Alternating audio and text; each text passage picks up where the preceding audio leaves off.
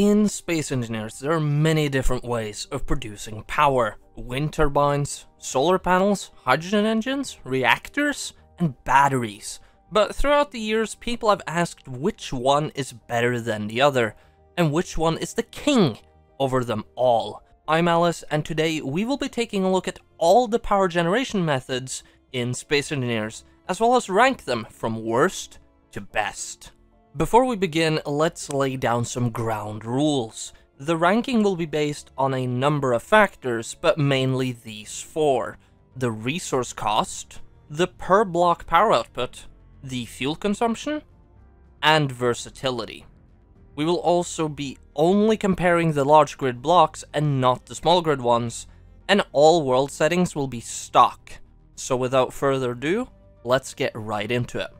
To begin with, let's start with what is considered by most to be the underdog of passive power generation, the solar panel. The solar panel is one of the most underrated ways of generating power in Space Engineers. A large grid solar panel weighs in at 471.4 kilos and has a maximum output of 160 kilowatts, and takes up a space of 2 by 1 by 4 blocks. This means that it has an output of roughly 20 kilowatts per block of space it uses. The solar panel comes with the upside that it is double-sided, meaning it can generate power when the sun faces either side, whilst also not needing an atmosphere and being able to be used on mobile grids. And with the cheap resource cost of 90 iron ingots, 84 silicon wafers, and 32 nickel ingots, the solar panel can be constructed in a survival kit to an operational level, but requires a basic assembler to be fully constructed. What really boosts the solar panel further into the ranking, however, is the new feature in the custom turret controller: always aim at sun. This means that the solar panel can always have its maximum output when attached to a solar array. This also works with multiple panels, making it more versatile than in the past. Overall, it's a great source of power for a very low resource cost, and with the option to construct large solar arrays with a high energy output, but in turn does require more setup and additional costs in order to make such an array, in addition not being able to generate a large amount of power per solar panel. With all of this in mind, the solar panel lands in C tier. Next up is the wind turbine, what most considers to be the de facto winner in passive power generation. A single wind turbine weighs in at 616 kilograms and has a maximum output of 371 kilowatts under optimal conditions, all whilst taking up a space of 3 by 3 by 3 blocks. This gives it an output of roughly 13.7 kilowatts per block of space it uses. However, if the wind turbine is in stormy conditions, the max output can be pushed up to 620 kilowatts, which means roughly 22.9 kilowatts per block of space it uses. The wind turbine has a similar cost to the solar panel, however being slightly cheaper, with a cost of 195 iron ingots, 13 nickel ingots, and 0.13 silicon wafers. The wind turbine can be made using a survival kit. The wind turbine has some advantages over solar panels, like being able to run 24/7, but there are some caveats. The wind turbine needs to be in an atmosphere to function and has to be on a static grid, in addition to having different conditions and requirements for its power output. For instance, if the wind turbine is not elevated and sits right on the surface of your base, it'll only generate around 212 kilowatts of output and be under poor conditions. This number gets even lower if the wind turbine is in a low O2 environment, pushing it down to as low as 153 kilowatts of output. This amount will increase for every block in height you build, but you still need to build 7 blocks upwards to generate 371 kilowatts under optimal conditions and 268 kilowatts in a low O2 environment. Oh, and did I also mention that placing wind turbines directly next to each other decreases their maximum output? Each wind turbine needs to be 8 blocks apart from their center in order to not lose any max output. All in all, the wind turbine is a cost-effective way of generating a large amount of power in the early game, but with its varying conditions and strict requirements for optimal power output, as well as its large size, low versatility, and being hard to scale, the wind turbine unfortunately lands in D tier. Last of the passive power generation blocks is the battery. With the large grid battery weighing in at 4,845 kilograms, making it the heaviest, and with a maximum output of 12 megawatts, it only takes up a 1x1x1 block of space. This gives it the second best output to block ratio on this whole ranking, while also being one of the cheapest blocks. With a cost of 911 iron ingots, 28 silicon wafers, and 53 nickel ingots, the battery can be made using a basic assembler. Whilst the battery doesn't generate power on its own, after being constructed, the battery has 30% of its maximum charge, meaning you get 900 kilowatt hours of power essentially for free. This did make it one of the best methods of generating power in the past. In the present, however, whenever you grind a battery down, all the power cells get turned into scrap metal, meaning you have to make 80 new power cells to make a new battery. But the battery has one main function: storing power. The battery won't work great on its own, but works perfectly when it is paired with one of the other power sources. It can store up to 3 megawatt hours of power, which gives it plenty of runtime. In addition, the battery doesn't require any forms of conveying, making it perfect for being placed all across a ship or base. Overall, the battery is by far the most versatile block on this list, both being able to store power and coming with 30% charge when first constructed, as well as having the second highest output per block ratio, and in addition to not needing any conveying, all whilst being the heaviest block on this list, and being unable to generate power itself. With all of that in mind though, the battery lands in S tier. Now let's move on to the active power generation blocks. What I mean with active is that they require fuel in order to generate power, like uranium or hydrogen. Speaking of hydrogen, next up is the hydrogen engine, one of the most disliked ways of generating power in Space Engineers.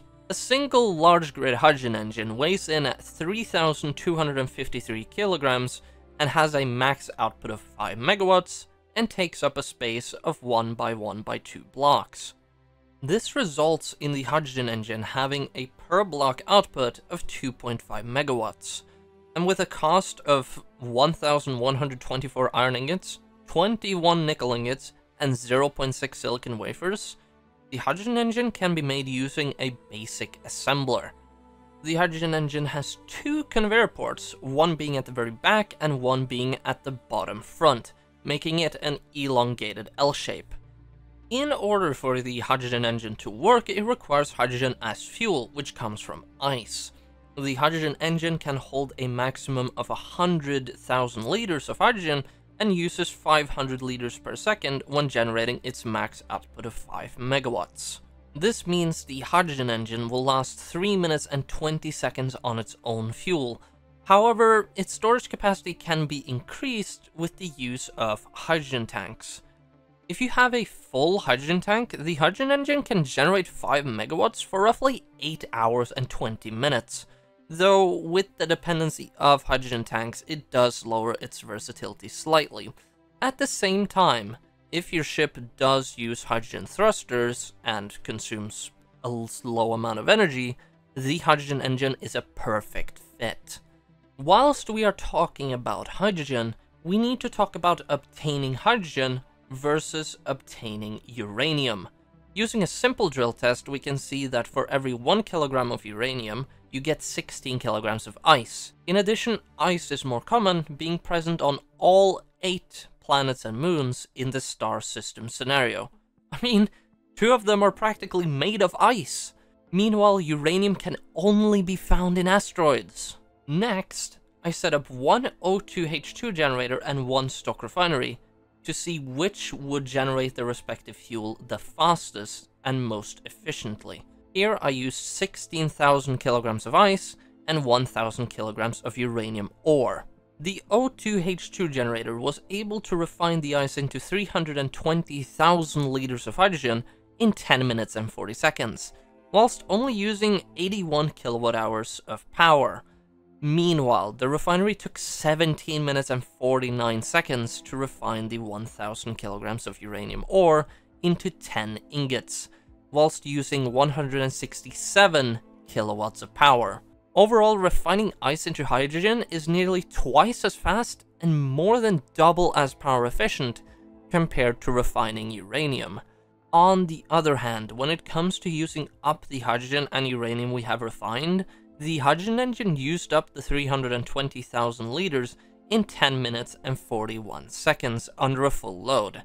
Meanwhile, the reactor used up the 10 uranium ingots in 39 minutes and 45 seconds. With that in mind, let's get back to the ranking. Overall, the hydrogen engine is a cheap and easy way of generating large amounts of power from early game to even late game with a very cheap fuel source and refining process, as well as its conveyor layout providing great versatility. But its high fuel consumption and need for hydrogen tanks to store additional hydrogen does drag it down a bit. At the same time, if you want to go to space, it is a guarantee that you will expand ice and hydrogen production anyway, resulting in plenty of fuel for the hydrogen engine. So in the end, the hydrogen engine lands in A tier. Finally, we have arrived at the two considered kings of power, the small and large reactor. We will start with the small reactor. The small reactor weighs a total of 4,793 kilos, making it the second heaviest, and with a maximum power output of 15 megawatts.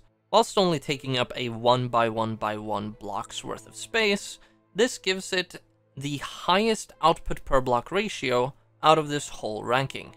Whilst the reactor is expensive, it is not much more expensive than some of our other contenders, like the battery or hydrogen engine.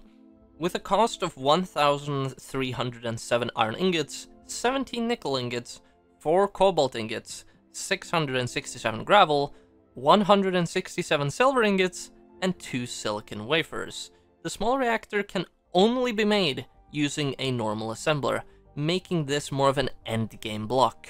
It's even more of an endgame block when considering its fuel source. With the reactors requiring uranium to function, you will need to have reached space in order to acquire such. The small reactor has 2 conveyor ports forming an L shape, making it perfect for replacing conveyor corners. All whilst the reactor has a great fuel efficiency, with 10 kilograms of uranium ingots lasting roughly 40 minutes whilst under maximum load. All in all, the small reactor has a high maximum output and per block output, in addition to good conveyor versatility. However, the reactor is still fairly expensive and will be difficult to fuel until the very end of the game. With all of that in mind, the small reactor lands behind the hydrogen engine in A tier.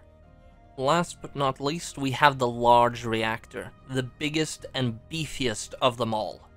The large reactor has a weight of 72,295 kilograms with a maximum power output of 300 megawatts, making it the block with the highest overall power output, all whilst taking up a 3 by 3 by 3 blocks worth of space. This gives the large reactor a per block power output of 11.1 megawatts, making it the third highest, coming right behind the battery. With this being the biggest and most powerful of the power blocks, it is of course the most expensive, with a cost of 18,226 iron ingots, 100 nickel ingots, 40 cobalt ingots, 67 gold ingots, 13,333 gravel, 3,333 silver ingots, and 5 silicon wafers. The large reactor can only be made using a normal assembler. The large reactor has 4 conveyor ports in the form of a cross, making it perfect for creating 4-way junctions. And whilst the reactor has a lower power per block output, it is still more efficient building a single large reactor from a resource standpoint instead of 27 small reactors, with it costing significantly less, whilst weighing a lot less at the same time. Despite all of these advantages, it is the most endgame block of them all, and suffers from the same issues as the small reactor, with the need for uranium. Additionally, the large reactor is not any more efficient than the small reactor, and only has a bigger maximum output. In the end, the large reactor has the greatest power output and one of the best weight to block ratios. However, due to its large size and significant resource cost, whilst also suffering from the same uranium issues as the small reactor, it is not better than its younger brother overall, even with its advantages. With all of this in mind, the large reactor lands in B tier. And with that, we have our final ranking, with the wind turbine performing the worst in D tier, and with the battery sitting comfortably as the king in S tier. Keep in mind this is just one way of ranking these blocks. There are many variables you need to keep in mind, like your starting scenario, if you are using custom settings, mods, so on and so forth. There are many ways of ranking all these blocks, but the most important thing is to pick what fits your needs and your builds. But let me know what you think. How would you rank these different blocks? Leave your ranking in the comments below.